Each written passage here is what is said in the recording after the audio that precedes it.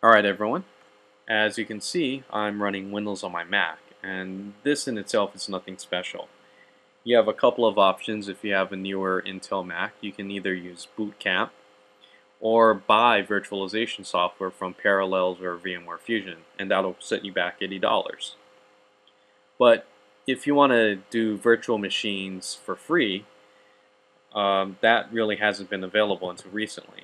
And the software I'm utilizing to make this happen is called VirtualBox.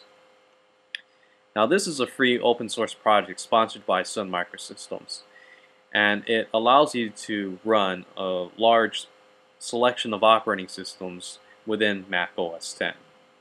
It gives you options to run older versions of Windows going back to Windows 98 2nd edition, NT, 2000, XP, and even going up to Vista. In addition to that, if you want to mess around and do virtualization of Linux or Unix distributions, you can install Ubuntu, Fedora, OpenBSD, FreeBSD, any of the large number of Linux distributions out there. You can run it in VirtualBox.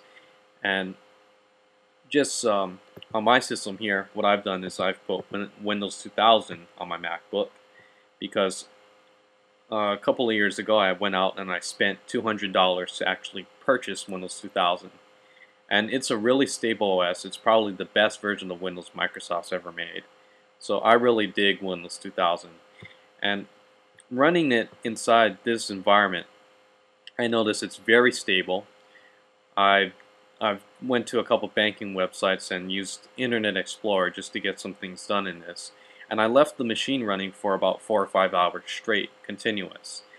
And I experienced no problems at all. It's perfectly stable. And if you ask me, when other people talk about, well, I think it's a little bit slower, I don't feel any slowdowns or any differences in speed running a virtualized environment compared to when I used to run Windows 2000 on my old PC. It's just as fast, and in some cases it's certainly faster than running Windows 2000 on real hardware. The key to having virtualization software run smoothly is to put in as much RAM as you can comfortably afford into your system. In my case, I'm running a first generation MacBook with a 2 GHz core dual processor and 2 GB of memory, which is the maximum amount of memory supported by my system. And if you're running older versions of Windows, such as Windows 2000, you'll do fine with running 512 megs of RAM. And in my virtual machine setup, I've given it 640 megs of RAM with 16 megs of video memory, and that's only because I want to be able to see things in 24-bit color at a native 1280 by 800 resolution when I go full screen. So running older versions of Windows such as XP or 2000, you'll do okay with a gig of RAM or less running in the virtual machine. Now, if you're running Windows Vista, you want to try and give it at least 2 GB of memory. So if you have a copy of Vista laying around, it's probably more beneficial if you have a newer generation Mac, such as an iMac. Max it out with 4 GB of RAM, give 2 GB to OS X, and give 2 GB to Vista, and that should be enough to keep Windows Vista happy.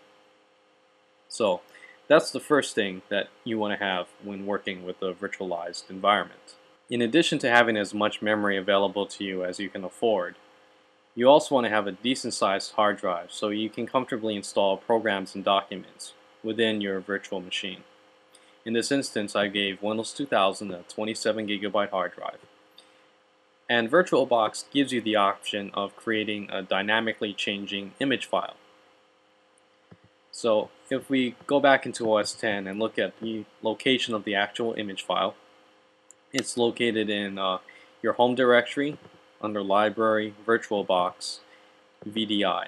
And we'll see that the instance of Windows 2000 that I have, right now, it's consuming about 3.5 GB on disk. So as you install programs and documents within Windows 2000, this image file will eventually expand to consuming 27 GB as I fill up my virtual hard drive in Windows.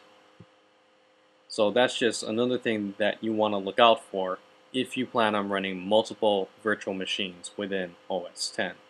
VirtualBox gives you a couple of ways of interacting with your Windows environment. First, there's full screen mode.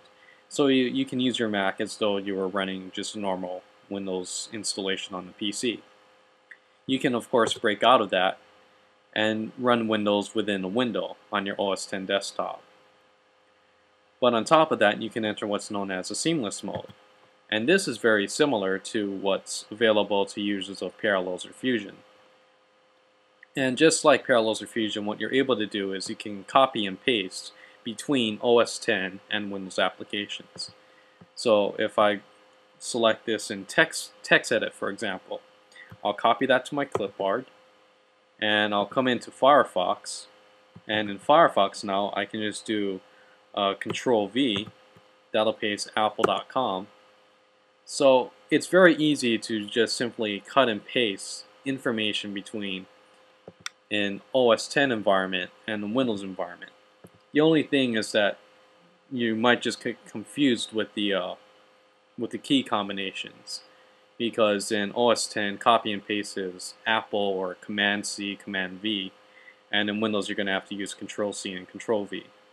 So if you're using seamless mode, you can get kind of screwed up because you have to, just make sure that you're in the right operating system using the right keyboard shortcuts, or you're just going to get really confused and messed up. So it is very useful if you just want to have a couple of Windows documents intermixed with OS X applications. You can do that using VirtualBox. In the end, I'm pleasantly surprised as to how well VirtualBox works. First, it's stable, and the key feature to any virtualization product is stability, because it would be very detrimental to have your virtual PC crash on you in the middle of a time-sensitive project or deadline. Second is the performance. Previously, I had an Athlon XP 1800 Plus with 1 GB of RAM, and that was the machine I used to run Windows 2000 a couple of years ago. Running and using Windows in a virtual environment on my MacBook, I find it to be just as fast, and in some cases even faster, than running it on actual PC hardware. This is especially the case when starting up and shutting down Windows, and I find that starting up in a virtual environment is considerably faster compared to working with a real Windows system. Finally, there's features and price. The inclusion of a seamless mode, which is very similar to Parallels coherence mode, makes VirtualBox a compelling alternative to commercial virtualization products. Even though there is no 3D hardware support in VirtualBox, virtualization software as a whole should not be viewed as a substitute for either a real gaming PC or using Boot Camp. If you want to play games on your Mac, the best solution out there is to use Boot Camp, because that allows you direct access to the hardware and graphics drivers in Windows. Even though Parallels and Fusion might have better integration with Windows by incorporating drag and drop and sharing of documents between OS X and Windows, I think VirtualBox is close enough and is stable enough to certainly warrant its use. And if I had to use a virtualization software, VirtualBox is what I would use at this point. So that's just my thoughts and overview on free open source VM software. Alright, that's about it. Peace.